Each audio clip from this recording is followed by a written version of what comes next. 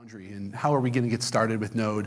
What are some best practices? What are some of the ways Node is kind of different than maybe what you're used to for other technology stacks inside of Cloud Foundry? So first of all, who am I? So my name is Doyle. I'm a Solutions Architect Manager at NodeSource. We are a gold member inside the Node.js Foundation. I am a longtime Node.js developer before there was a Node Foundation. I'm also a co-organizer for the SF Node meetup. So if you live in the Bay Area and interested in Node, we meet the first Thursday of every month. In addition, I like to reach out where I can to help new developers kind of enter the Node.js community. So I'm a mentor at Node School Oakland, which is an opportunity for folks that are new to JavaScript, new to Node. Basically come get one-on-one mentoring, learning how to use the platform. In addition, one of the slides Mark highlighted was that crazy large spike in Node.js contributors. I also help out with something called Node.js Code and Learn, which is really a program meant to help first-time contributors to the Node.js project make their first commit to the core. Also, I'm a Windows advocate. Using a Mac today, but I started my Node.js journey on Windows and have a very long Windows background, so I love to see Microsoft is involved in not only Node.js, but also the Cloud Foundry Foundation. And you can pretty much find me everywhere as Doyle23 on the internet. Unfortunately, I have a super common name, ranging from Olympic swimmers to congressmen to professional photographers, so the 23, unfortunately, is very important. So getting started, a lot of folks raised their hand when they talked about who is using Node, and a lot of folks raised their hand saying who's using other technologies such as Java. One of the things that Mark really kind of highlighted is Node is pretty much everywhere now. Most Fortune 500 companies have Node.js running in production or have plans to do so very shortly. And a lot of what we kind of talked about we had better numbers, but really a lot of companies are seeing developer satisfaction, developer productivity be really a strong benefit to why they want to bring Node.js into their environment in the first place. As a lot of that might be attributed to the rise in single-page applications on the web front end, we're getting more and more JavaScript experience. So now being able to leverage those same resources, writing the same server-side application, is turning out to be a huge benefit for companies as they move forward in adopting JavaScript on the front end and the back end. In addition, we kind of talked a little bit about the rise in serverless. Node.js is really a high throughput system, while at the same time consuming far less resources than a lot of previous stacks that companies are used to. So this really allows you to kind of operate Node in a very different way than you would approach your Java or .NET stacks because of that low resource utilization while getting up to a 20x performance increase for certain types of traffic. Finally, as Mark mentioned, Node.js is everywhere. 8 million users worldwide. And the NPM package ecosystem is over 410,000 packages and growing. So it's really, there's a huge community, lots of resources, and everyone's very highly engaged in making sure that Node.js in general is successful. So now we come to where we want to talk about today, Node.js on Cloud Foundry. So one of the great benefits to Node.js is that low resource utilization. So when we start to look at matching up with Cloud Foundry, that really starts to speak to some of Node's strong suits. Because we're using less resources than traditional stacks, it's usually easier to kind of get more efficiency out of your already provisioned Cloud Foundry stack by leveraging microservices. All your Node instances are going to take less memory, less CPU, so we can start to have more of these microservices all on the same hardware. And that's something that we see time and time again. As Mark mentioned, we have quotes from like Netflix and Capital One. A lot of these folks, were started before Node.js became mainstream. They had a Java base, and now they're moving to Node, being able to get even faster throughput, end up using less resources with physical hardware. Horizontally scaling your application is one of the great benefits of Cloud Foundry. We can kind of scale up, scale down as we see our load is increasing, our demand is changing. And that really speaks to the sweet spot of Node.js. It's very quick to start up, very easy to design your applications in a way that is meant for horizontal scaling. So as you're prototyping your app, maybe you only need 3 instances. But as you're getting ready to go to production, you can scale up to 20.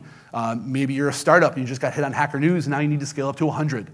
Cloud Foundry makes that real easy, and that kind of works in with the design principles of Node.js. In addition, Node.js has also kind of came around the same time folks started talking about the 12-factor application. doing best practices around ways to easily manage configuration, making sure that we're managing state in a way that scales appropriately as we're getting to large enterprise applications. Additionally, as we talked about, we are officially supported BuildPack inside of Cloud Foundry. So Node.js is a first-class citizen. As you download the open source pivotal version of Cloud Foundry, Node is there and ready to go without you having to do a lot of extra work.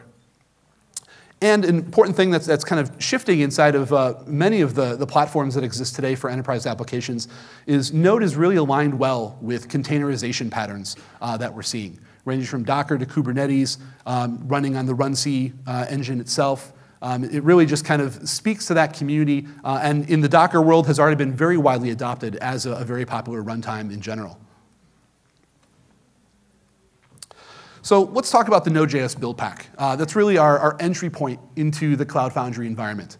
For folks that are familiar with Cloud Foundry, BuildPacks are not really anything new. If you've worked with Heroku, the same kind of BuildPack concept flows right through to Cloud Foundry. And because we're a system build pack, as we talked about, this really helps to lower the barrier to entry of trying to get started with Node.js on Cloud Foundry. So as you may be bringing new applications on board, really you just follow a lot of the same best practices that you're used to, only now, because we're running a Node.js application, we get to leverage Cloud Foundry's built-in capabilities to detect that we're running Node. So first and foremost, traditionally with Node.js applications, we have a special file called package.json.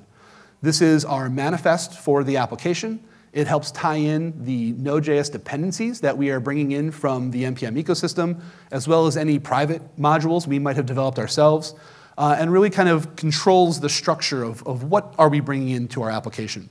When Cloud Foundry sees this package.json, it is going to automatically assume that you are running a Node.js application, and it will automatically then assume it should be using the Node.js build pack. This is great because this keeps our deployment automated and simple, just like we expect for any other language that we're running on Cloud Foundry. There is a little thing we need to be aware of, though, is the build pack really locks us down to the version of Node that we're allowed to actually deploy with. Node actually has a relatively aggressive release schedule when it comes to point releases and minor releases. That's tried to we minify that when it comes to the LTS side of things. But if you're a company looking to be aggressive on staying up to the latest and greatest version of Node, your build pack kind of needs to match that.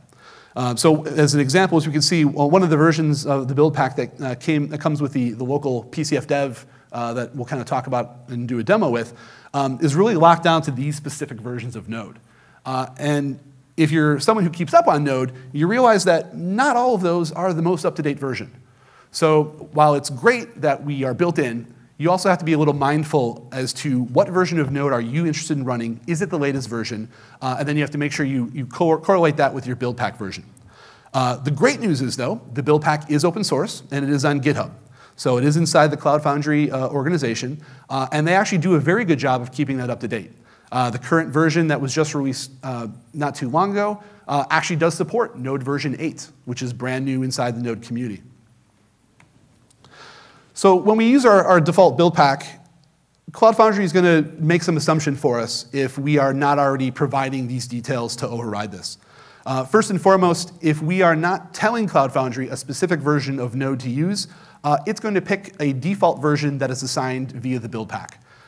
In the version that we kind of highlighted, that's 4.8.3. While that still is an LTS version of Node, so it is safe to use in production, you're going to get security updates, it is ending its life cycle inside the LTS version. So it's starting to enter the maintenance mode, and we're starting to get 6 months of only security fixes before that's going to be deprecated, and we're going to recommend that you do not use Node 4 branch. In addition, some of the defaults are a little opposite for what a traditional Node.js application would require. Traditionally in Node, we don't need a lot of disk space, and we don't need a lot of memory. But the defaults when you just push a Node.js application up it's going to allocate 256 megabytes of memory and 512 megabytes of disk. And we're also only going to get one instance. So really when it comes to starting to explore how Node should be deployed, we really want to kind of adjust that expectation. The recommended Node.js line to use today is Node 6. It's going to have another 18 months of security and support. So that's really the safe one to kind of make sure your applications run on today. But in addition, we probably want to flip some of these settings a little bit.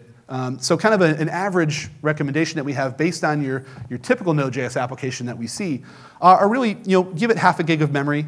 Node.js doesn't use a lot of memory. It's kind of an anti-pattern if you end up having an application that's pushing all the way up to the 1.5 gig heap limit for Node. So really, 512 meg is really kind of a common good spot to start off with your applications. 128 megabytes of disk is also kind of a good recommendation. Again, these are all things that need to be measured, but these are kind of more along the lines of what we see for a typical Node.js application and its requirements when starting to deploy and run in production.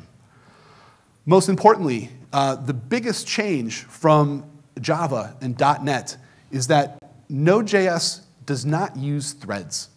So instead of having lots of threads inside of our application and having that be the main way that we handle lots of traffic, instead, Node.js is actually executing your code single-threaded.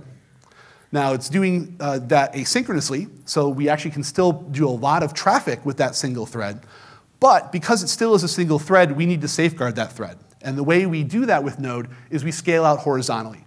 Instead of running one instance of your application on a very large box, and then you replicate that, instead, you run lots of instances of your Node.js application across however many boxes you like. It can be several on the same box, one on a very small box, but then we scale that out horizontally and put a load balancer in front of that. That way, if a Node.js application has one of the processes die, we still are load balanced across the many of them.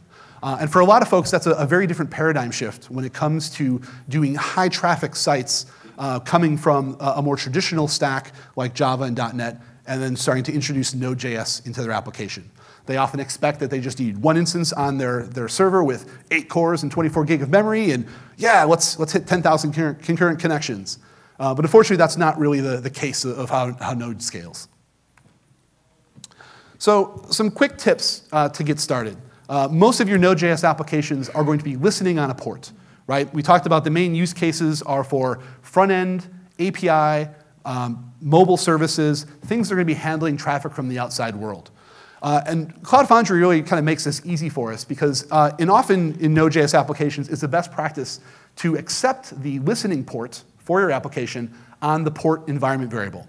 And by maintaining that same best practice, Cloud Foundry is going to do the exact same thing for you. So as you deploy your Node.js application, it's going to land somewhere inside your Cloud Foundry cluster, and it's going to just assign a port so that it can control that mapping and make it available to the outside world for you, all the great automation that Cloud Foundry does. So by continuing that best practice of using the port, your server will automatically listen to the right port inside of Cloud Foundry, automatically be mapped in, just as you would expect for any other language.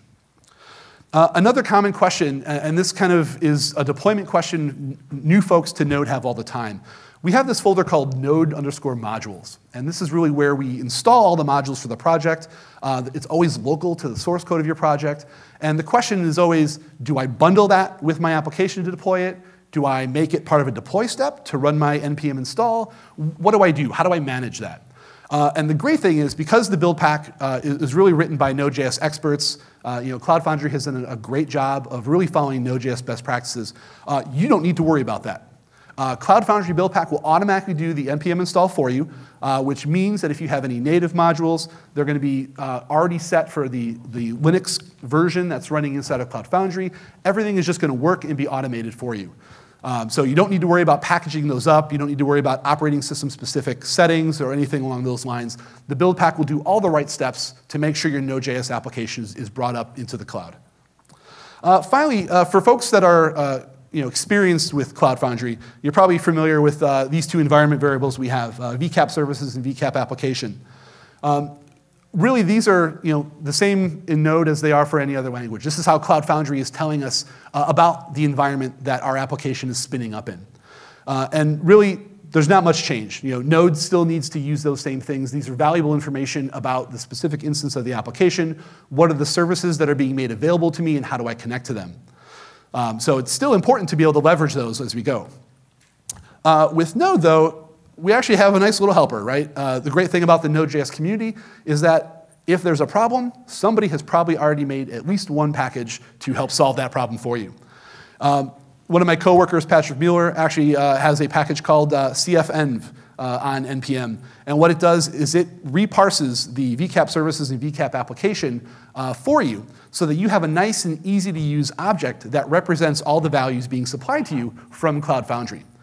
The best part of this is that, as we saw on one of Mark's slides, most people aren't doing development by doing their code, pushing to Cloud Foundry, seeing how it works. Instead, they want to run their application on their local machine. Quicker feedback loop, right? Node runs great on your machine. So one of the things that the cfenv package does for us is to allow us to provide sane defaults so that even though our application is going to end up living in Cloud Foundry, we're going to need to know about these services, the application-specific details of our installation. When we're running locally, it's going to provide sane defaults so that we just don't blow up and melt down going, oh, well, we don't have a Redis server, we don't know what port.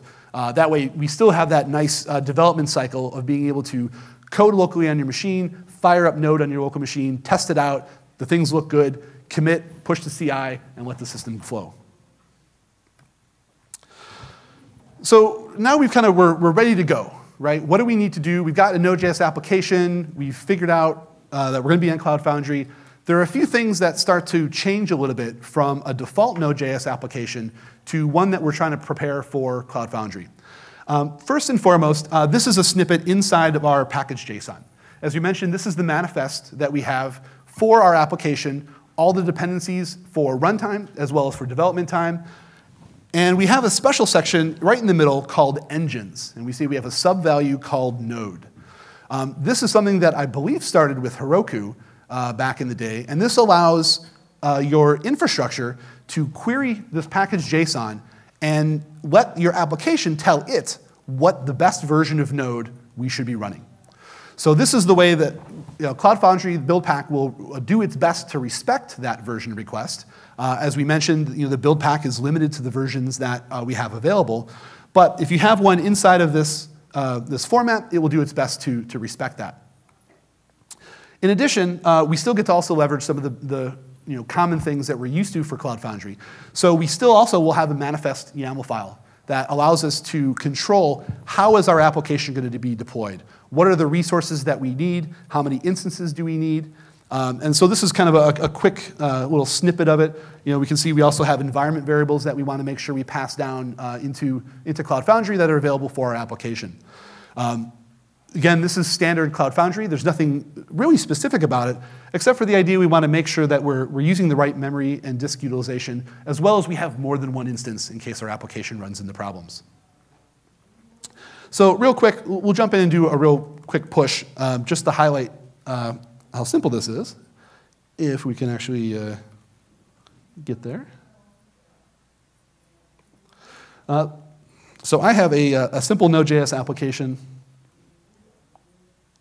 And someday, as we mentioned, we are going to figure out how to do projectors in an easy way, and it's going to be magical. So I have a really simple Node.js application already set up. Basically, it's using all the settings that we just showed inside of our environment. So the great thing about Cloud Foundry, cf push, and away we go.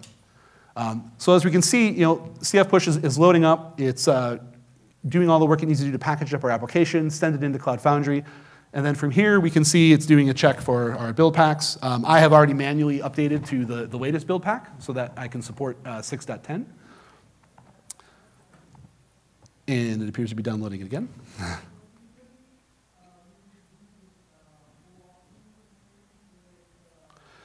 So our build succeeded. As you can see here in the middle, there's kind of a whole bunch of lines, and they kind of have Node modules in it. That's actually Cloud Foundry going ahead and installing our modules for us to make sure that everything is included in our production dependencies, is there. And sure enough, we see we've got our 3 applications running.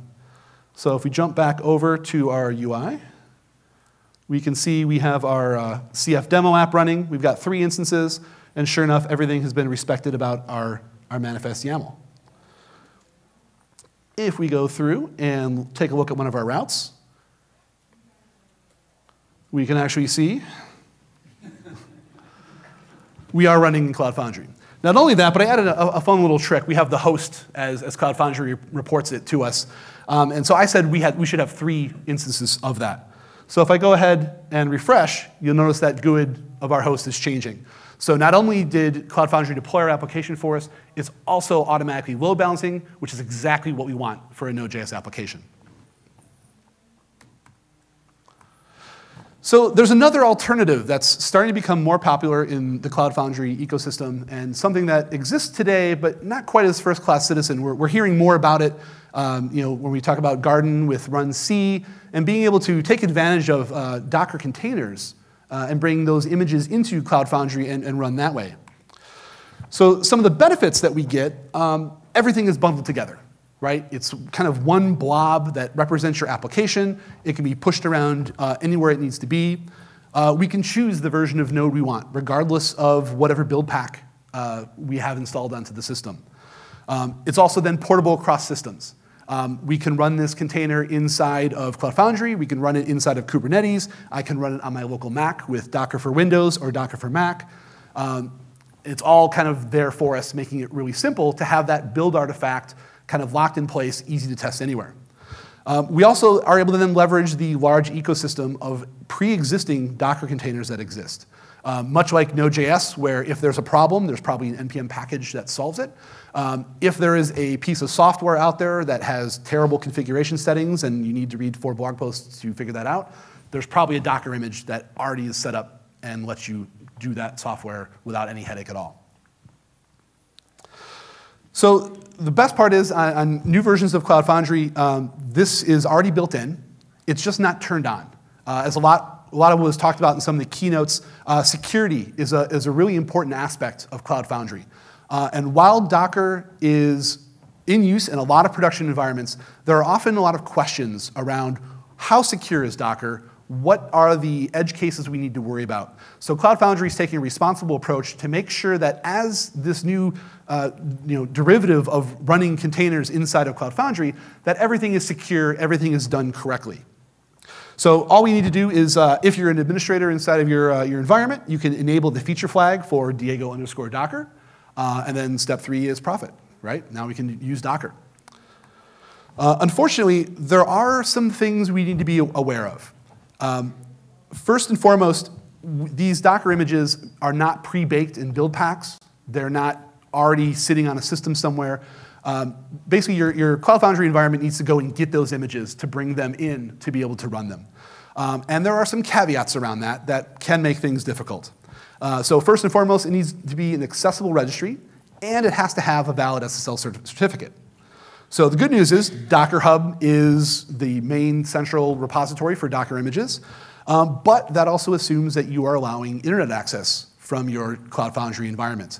And based on our experience at NodeSource, that is not always the common case. So that's kind of a little roadblock. But Docker allows you to host your own repository inside your own firewall, inside your environment. The problem then is you need to make sure you have a valid SSL certificate as far as your cluster considers. So that means you need to run some form of PKI inside, being able to manage those certificates, and already have a way to trust a certificate that you generate and hand out. Again, these are difficulties only because Docker is trying to figure out security. These are best practices that Cloud Foundry is following, so they are doing the right thing. It's kind of hard to make Docker catch up all the time, but they're doing a good job of getting there. And finally, as we mentioned, this feature flag needs to be turned on by an administrator. Also from our experience, the folks that are building the applications never have this right to turn on this permission. The administration of the cluster and then the ability to push applications are usually very well-controlled, well-separated roles of responsibility. So it'd be something you would need to work with your own operations folks to be able to test this out. The fun thing is we still do an almost identical deployment. We can still do CF push with our application. The only difference is we have a new flag, --Docker image, which allows us to specify what image is going to be used for our application. This can be any Docker image that exists. It can be your own Node.js application that you've just created and bundled up. It can be any sort of project that exists out there. Maybe you want to use Redis. Maybe you have some form of MySQL or graphics magic packaged up in an image. Really doesn't matter. The most exciting part of this is that the manifest.yaml is going to be respected if you run the cf push in a directory with the manifest for your application. So even though we kind of have changed where the source comes from, we still are able to leverage the same kind of infrastructure tooling around how do we describe the resource utilization, how many instances do we need for each application. And of course, we can go take a look at that and see what it looks like as soon as my screen catches up.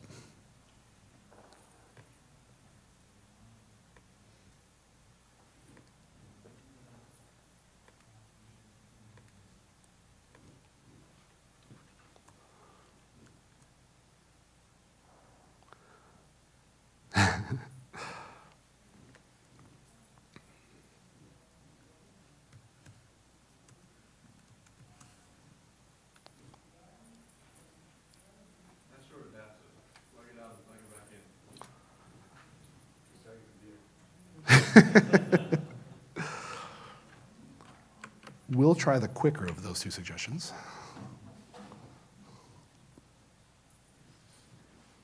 Okay.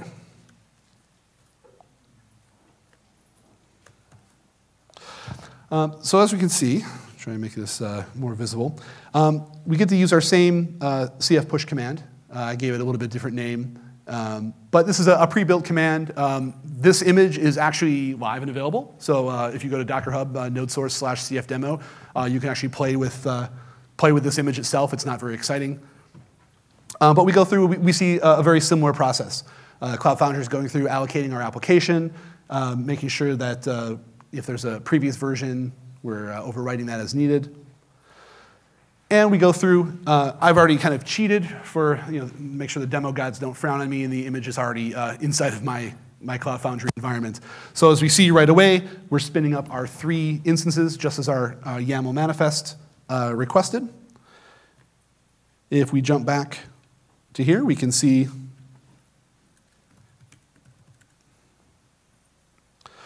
our CF demo Docker instance is now running. We have our 3 instances. And if we go to our route, we see our happy bender, just as we expect. And again, we refresh, we're automatically getting our load balancing, and away we go. So this portion isn't necessarily Node.js specific, but what you end up finding inside of the Node.js community is, as Mark mentioned, Docker and containerization is really a paradigm that fits well with Node.js and how Node.js applications are designed to be stateless and make it easy to scale horizontally. So containers are just kind of one of those ways that helps assist that, which is why we mention it. So jumping back.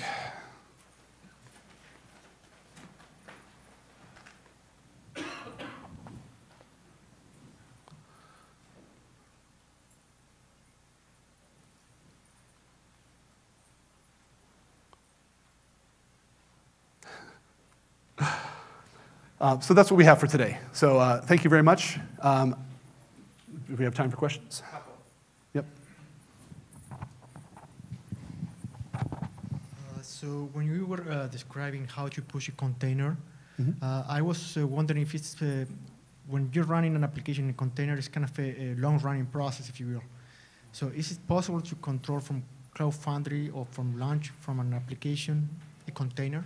Let's say you have an application running already in Cloud Foundry, and from there you want to launch a container. It's kind of interfacing with the container daemon. So I haven't, I'm learning Cloud Foundry myself as we go through, and there's not a lot of information about some of the specifics around some of the running Docker images inside of Cloud Foundry.